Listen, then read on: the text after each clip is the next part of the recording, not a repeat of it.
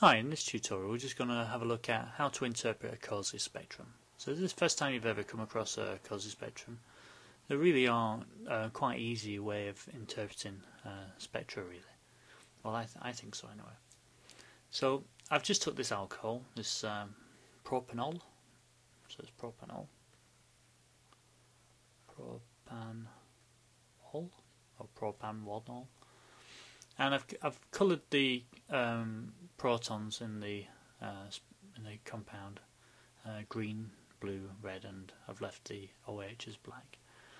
I've done a quick sketch here of what I think the splitting patterns should look like. They might be slightly different to that, especially this one here. I've just for illustration purposes really I've drawn it like this. And we'll do splitting patterns another time, but we'll go over it basically now as well. So the OH I've left as broad because it's coming off. This has been dissolved in some deuterated solvent, say some deuterated methanol. So we've used that. So methanol, if I just draw it up here in red, so it'll be CD3 or D. Okay, so D is deuterium. That's not going to show up on this 1H spectrum. Okay, this is a hydrogen spectrum looking at the hydrogen nucleus, not a deuterium nucleus. So that won't show up, this won't show up. But unfortunately we'll exchange with this alcohol in solution, so we'll get because it's exchanging, then we don't really know where this proton's going to come because it's going to be on and off, so it broadens the signal. So exchange signals tend to be broad like that. Okay, so that's quite easy to identify. Also, it's near the electronegative element, and as the protons that we're looking at get closer and closer to the electronegative element, we tend to see they shift downfield. It's called downfield. This in this direction here, like this. Okay, and that terminology just basically comes from the olden days, really, when NMRs used to be they used to vary the field strength, so you could see. But now it's all with Fourier transform. We just do a spectrum of all the frequencies at once. But just for all time's sake, really.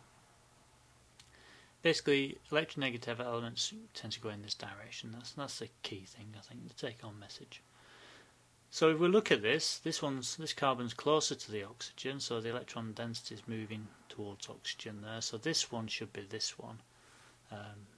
Simply because it's closest to the oxygen. So let's colour that red.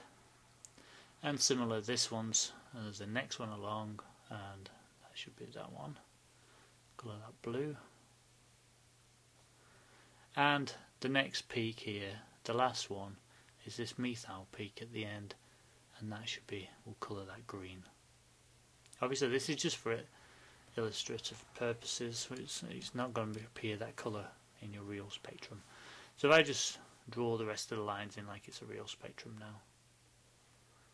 Okay, so this is what your real spectrum would look like. And this would be about 1 ppm here. And this would be near to 5 or something like that. Depends on the solvent really. So this is, let's say that's 4 ppm.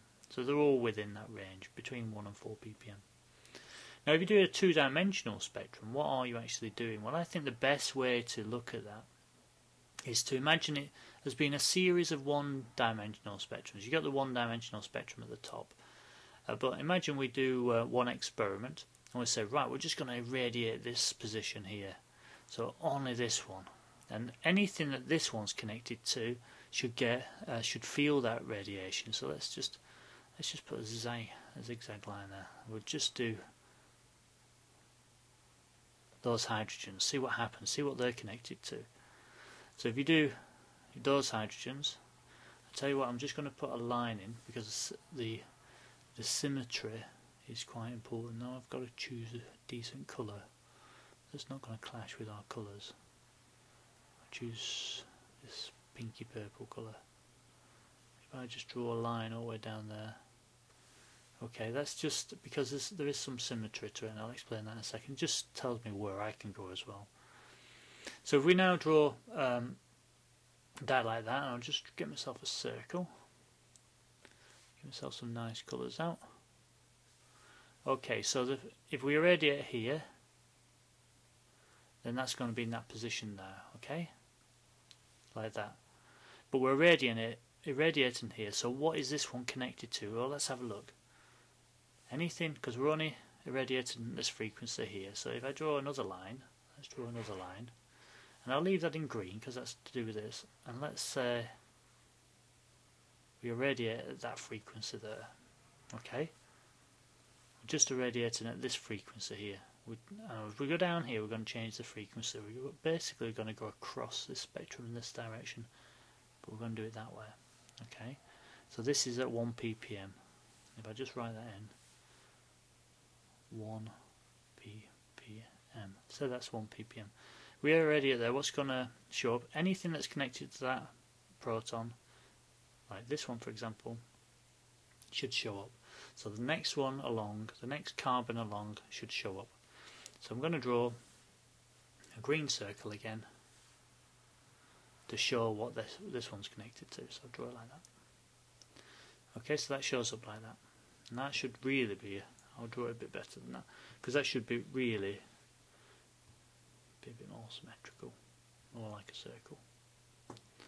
Okay, so that's that one. So we've got one signal at the moment. Now if we move along, we don't see any of the others because they're not directly connected by one carbon apart. Okay, so it's one carbon apart we're looking for. So nothing else shows up when we irradiate that.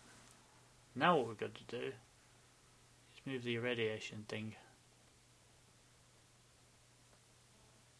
onto this one. So we're going to radiate this one now. So if we radiate this one, so we're going to need a blue circle. Let's change our colour to blue. I'll change that to blue as well. If we radiate that one, what do we see? Well, let's put that on there. We see that first, because that's the one we're radiating. That's alright, we expected that. But what else can we see? Well, this one here is connected to that one and that one. So we should see that one again. Oops, ignore that. So we should see that one again. And we should see this one now.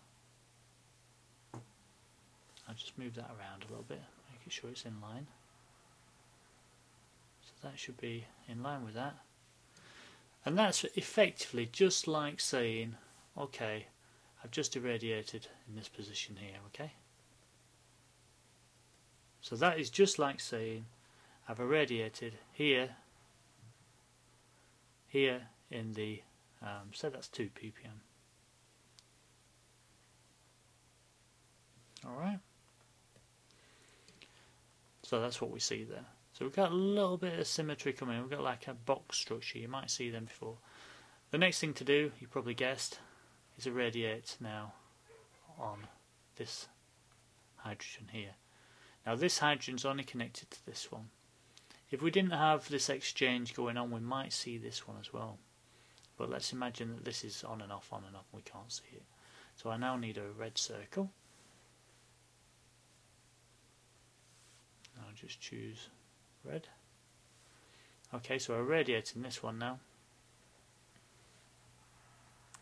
And yeah, we're going to see it on itself. Just move that along a little bit. Just directly under that. In fact, I can copy that, kind of. And then we'll see another one for this one that it's directly next to, which is the blue one. Okay, so you'll see a spectrum like that if you irradiate at this frequency now. So anything, and all you do in COSY, you just keep going along the whole spectrum, really, like that. So it's really a set of one-dimensional spectra, all stacked on top of each other and plotted like that. If you looked at them individually, just at this line here, then you'd see that this one has got a triplet, and this one here has got whatever this has got as well.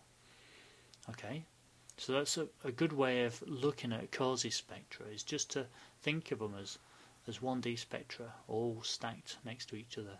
So if we take the lines out now, just get rid of them, you can see you've got this pattern. So you get this square pattern, and that's because if you radiate this one, it'll show this one up, and if you radiate that one, it should show that one up. because in a COSY spectrum there's some symmetry there because it's connected, there's nothing changed, that one's connected to that and that one's connected to that. The only things that are different are if you've got something in the middle like this, where it's connected to that one and it's connected to that one, so you'll see on both. So that's a good way of finding the position of a set of hydrogens on a carbon, is by this pattern as well. If we start off with this proton, I'm just going to whiz through now how to interpret the COSY.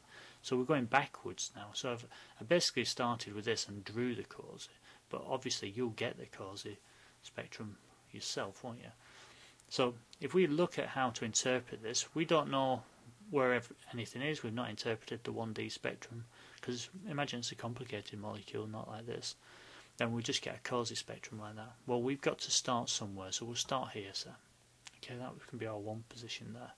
And let's just change that colour to something a bit more easy to see, like red. Okay. Right.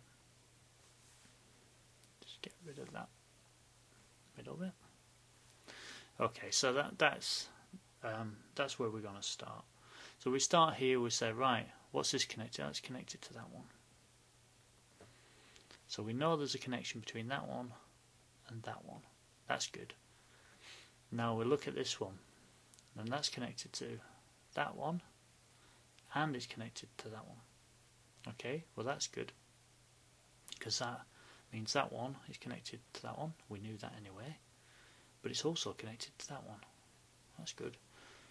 And then from that one we look at that, and if that had another connection it'd carry on, but it doesn't. It's only connected to the one it was previously connected to. So that's a good way of skipping through. Or another technique I see quite a lot actually that people use is, just get rid of these, is to draw like a path. So I've just whizzed around, bouncing around there. So some people actually draw a path, because you know that one's connected to that one. You'll need to look at one path, and I think the best way of looking at that is to draw lines like this. So we've got a red line there. Is to draw a line like that.